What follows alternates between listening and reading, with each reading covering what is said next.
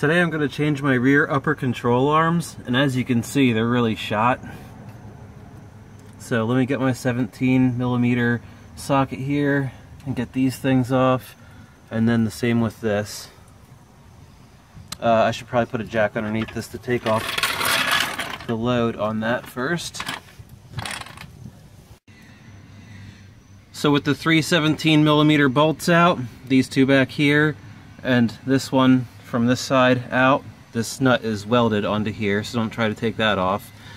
And then this 10mm nut right here that I just loosened, or bolt I should say, and this thing should just come right out.